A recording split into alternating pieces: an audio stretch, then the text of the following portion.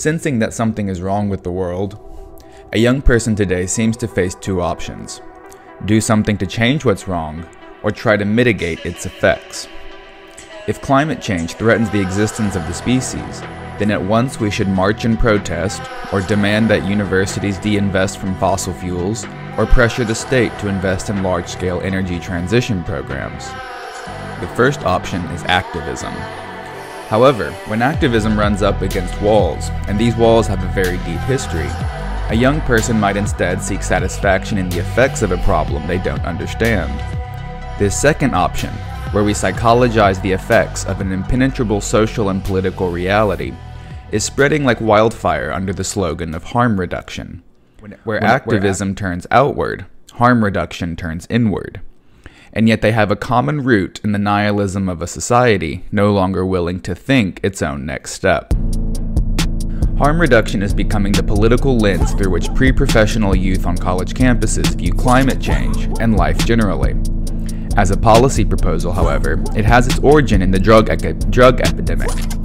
For the past 50 years of neoliberalism, the policy of the capitalist state toward antisocial drug abuse was that of repression, the drug wars, and the prison complex. Now, with the unsteady shift to post-neoliberalism, signaled by Trump siding with Kim Kardashian to scale back the Reagan-Clinton crime bill, the emphasis from progressive Democrats is no longer repression, but care. Rather than locking up the despondent crack and fentanyl dependent, if we provide safe needles and safe pipes in an administered setting, perhaps those whose destroyed lives have become psychologized through drug abuse can catch enough of a glimpse of happiness to make the transition to everyday work reality.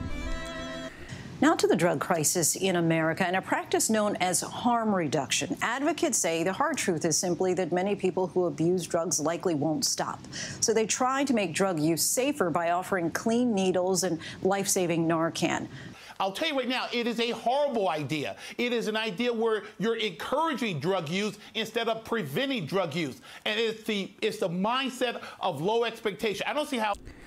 If harm reduction defines the horizon of progressive democracy, then it sets itself up only for a swing back to repression.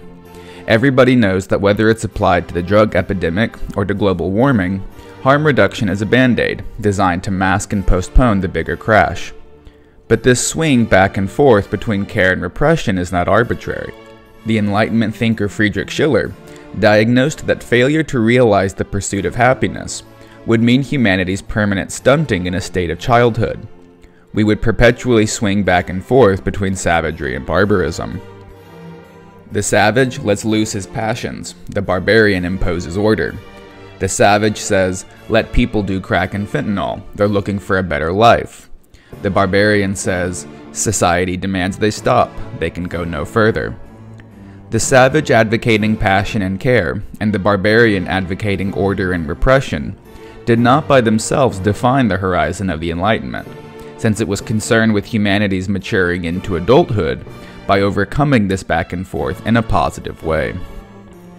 Today, though, harm reduction has been transposed from the drug epidemic to the climate crisis, and it is here that its self-defeating psychologization of the problem it avoids becomes painfully acute. Across college campuses, therapeutic struggle sessions are being hosted where students voice the trauma imposed by imagining the end of the world. These therapy sessions for the pre-professional elite are the managerial vanguard of climate austerity. As Matt Huber argues, the professional class bloated under neoliberalism psychologized climate change as climate guilt, in the context of consumerism and exchange preferences. The damaged children of the guilt-ridden professionals are now hosting arts and crafts sessions under the new slogan of harm reduction. And not even to reduce harm, but to get kids to advocate reducing harm, so that pre-professional children become the means of a means, which has itself become its own end. If the psychological harm of imagining the end of the world has become an end in itself for our professional classes, then perhaps a reconsideration of historical means and social ends is in order. If not, perhaps the right will actually take up the climate austerity long propounded by the left, and the pendulum will swing back to repression. What we'll see in the following is that the pursuit of happiness undercuts and critiques the nihilism of both reactive activism and self-subduing harm reduction. But first, the pursuit of happiness does not mean the mere quantitative increase of gratification and stimulation. Indeed, the refuge taken in stimulation and gratification is part and parcel of the hollowing out and deadening of experience. By contrast, bourgeois enlightenment, Karl Marx and Theodor Adorno, all held up happiness as a critical category. What happiness proposes is the ability to transform our own nature, or freedom. By pursuing happiness, we hold out hope that our own collective and individual self-domination is not the end of the story. This pursuit is a critical insight.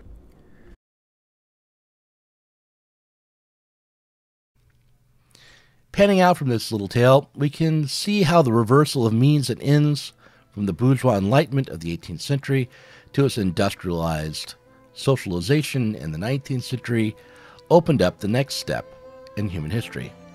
Originally, humanity was going to free itself from agricultural slavery by means of property and pleasure. We recognized that property was just a product of cooperative labor and that pleasure was simply good. These were radical revolutionary insights, and under their banner, all agricultural civilizations fell one by one into one industrial world society. But this original insight that property and pleasure were a means to happiness got turned on its head because it released demonic potentials that outstripped its comprehension. Instead, property and pleasure became ways of dominating humanity in its aborted transition to socialism. We can see how this reversal plays out in 3 steps. First, the original intent. Second, how realizing this original intent results in a reversal. And finally, what happens when we do not think through this reversal, but instead suppress it and invest ourselves in its effects. First, the emancipatory intent at the beginning. When you hear private property, the first thing you should think of is owning your own labor. Property in labor, not mere possessions. What you should hear is cooperative labor, since it was the cooperation of labor that gave rise to private property. Pretend I'm a single craftsman who owns my own labor, my tools, and my land. Already as a single craftsman making shoes, I have to exchange those shoes for other things, be it the leather to make them or bread to eat. Already owning my own labor means that I'm participating in a division of labor, and that division of labor is constituted by exchanging its products. This division of labor by means of exchange was not the self-imagination of agricultural civilization. It was a radical demythologization and denaturalization of all civilization. What is society if not the cooperative effort of labor? It is only with bourgeois private property, classes of labor cooperating by exchanging, that a concept of society emerges at all and throws agricultural civilization in the dustbin. By cutting away all the mythological rationalizations for age-old injustice and irrationality, by reducing civilization to its roots in the mere cooperation of labor, the revolution meant to get beyond it.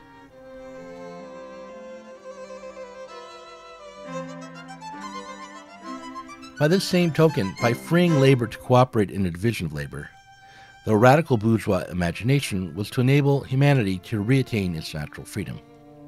It was a radical step by thinkers like Locke and Kant to see in the senses themselves a pleasure that tempted, tested, and tried the boundaries of understanding. If happiness will not be postponed by the intellect to an indefinite and unreachable future, then the 5 senses must themselves show the way. And this daring proposal of discovery is the basis of modern science. The common litany of agricultural civilization, wherever you look, is suffering, and the radical bourgeoisie declared that suffering is not the natural lot of humanity. Indeed, the wildest fantasies of religion are projections of humanity, of their lot onto a cold, dead universe, and these images carry with them the pain and hope of their birthmark. To say that humanity was meant for pleasure, not suffering, was once upon a time a battle cry against the manifest and manifold irrationalities of human existence. 2. These 2 propositions, however, property, and pleasure experience a reversal once they're actually realized in industrialization. Rather than being a means to happiness, property becomes a means of class domination, and pleasure a means of individual self-domination. The unique genius of the 19th century, Karl Marx, is the one to recognize this reversal. Considering first property and labor.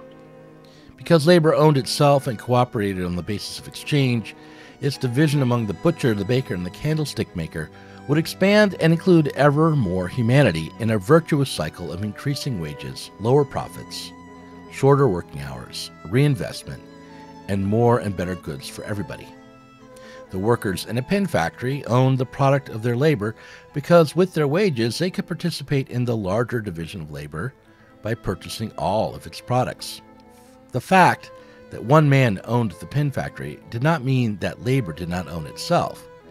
Who cares who owns a pen factory so long as he invests its profits towards employing more people and as long as those employed worked less and for more? Free labor was reinvesting itself in an expansive way. The owner of the pen factory, the guy who supplied the tools, was just a means to this self-expansion.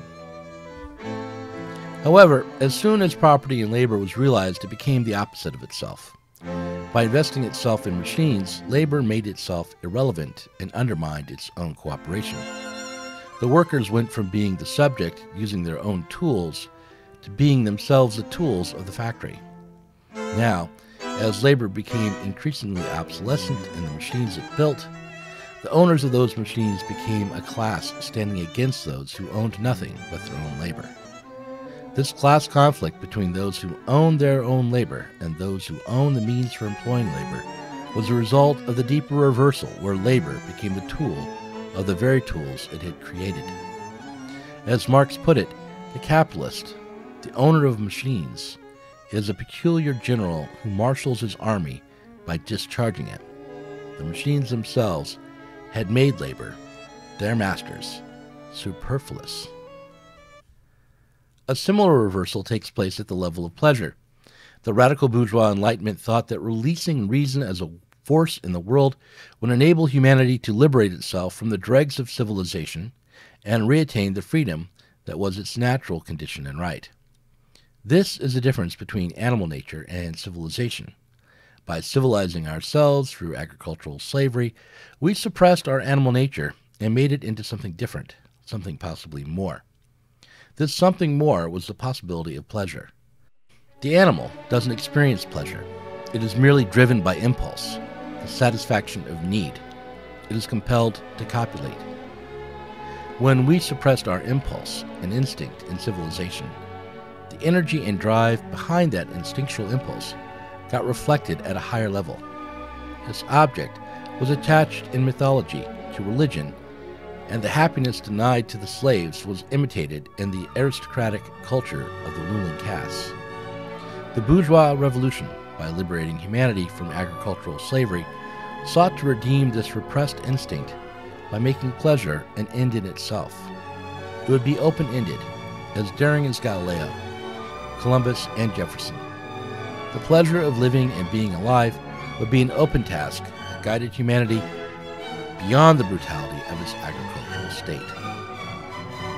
However, just as free labor became doubly free wage labor, where you're free to choose your job, but also free from the means of existence without a job, where labor became enslaved to its own industrial tools, or what many in the 19th century termed wage slavery, so too did the pleasure of living itself become a means to labor. If our animal impulse, repressed by civilization, was to be re-achieved through social cooperation as pleasure, as the attempt to explore and test the boundaries of our own senses, then this possible freedom, pleasure as an end in itself, got reduced to mere stimulation and gratification. Merely being alive became a means to working, rather than working becoming a means to living. Stimulation and gratification became the only way the worker could feel himself free away from labor at the same time as labor became mere drudgery. Or as Marx put it, what is animal becomes human, and what is human becomes animal. If the workers became mere tools of the industrial machine, then the lives of those workers became means to reproducing them as workers. 3. This reversal of property and pleasure from means to happiness to means of self-domination was not supposed to be the end of the story. If the bourgeois cooperation of labor had come to contradict itself, if a class divide was opening up between those who owned their labor and those who owned the means of employing labor, if labor had become the tool of its tools and life itself the means of reproducing labor as a tool, then labor would have to work through this contradiction by freeing both itself and the tools that dominated it.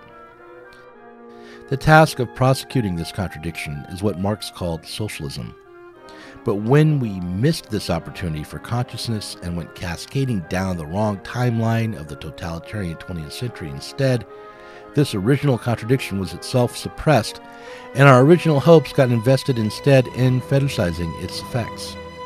This deep problem, the missed opportunity, and the refusal to think it, is what lies behind the two bad options of reactive activism and self-subduing harm reduction. To put it in an image, the class contradiction between labor and its tools got submerged into a monopoly machine that doled out both labor and pleasure like rations. The monopolies, whether big oil or big tech, are themselves a product of cooperative labor, but as a product, they hand out jobs and pleasure to the masses as a way to keep themselves in existence. So the class contradiction recedes into the background, and everybody is paid out of monopoly super profits, whether corporate welfare or state welfare. As Adorno put it, the omnipotence of repression and its invisibility are the same thing. The classless society of car drivers, cinema goers, and comrades makes a mockery not only of those who do not belong, but of those who do, the objects of domination who dare not admit as much to others, or even to themselves, because simply knowing one is such an object is punished by gnawing fear for one's job and one's life. The dominant centers of the culture industry, Wall Street, Hollywood, Silicon Valley, Harvard, and DC, make sure that everybody stays in line. As Adorno put it, the individual has been, as it were, merely invested with property by the class, and those in control are ready to take it back as soon as universalization of property seems likely to endanger its principle, which is precisely that of withholding. Psychology repeats, in the case of properties, what was done to property. It expropriates the individual by allocating him its happiness. So rather than thinking through this problem, we become invested in our pathology, the happiness allocation by the monopoly machine itself. Instead of sexual freedom, we substitute mental health. Instead of exploration, pharmacology. Big tech systematically harvests kids' attention, and then Big Pharma gets them hooked on literal meth and SSRIs, increasingly via telehealth, which during COVID got $5.5 billion in startup and advertising directly to consumers via TikTok, immediately prescribes and ships. This pharmacologization on demand started in the 1970s when we started mass-producing Prozac. And then each new generation comes to identify with its own pathology, because this pathology is the happiness allocation by which everybody can feel part of collective authority. Adorno diagnoses this as an all-pervasive narcissism. Quote, terror before the abyss of the self is removed by the consciousness of being concerned with nothing so very different from arthritis or sinus trouble. Thus, conflicts lose their menace. They are accepted, but by no means cured, being merely fitted as an unavoidable component into the surface of standardized life. At the same time, they are absorbed as a general evil by the mechanism directly identifying the individual with social authority, which has long since encompassed all supposedly normal modes of behavior. Catharsis, unsure of success in any case, is supplanted by pleasure at being, in one's weakness, a specimen of the majority, and rather than gaining, like inmates of a sanatorium in former days, the prestige of an interesting pathological case. One proves on the strength of one's very defects that one belongs, thereby transferring to oneself the power and vastness of the collective.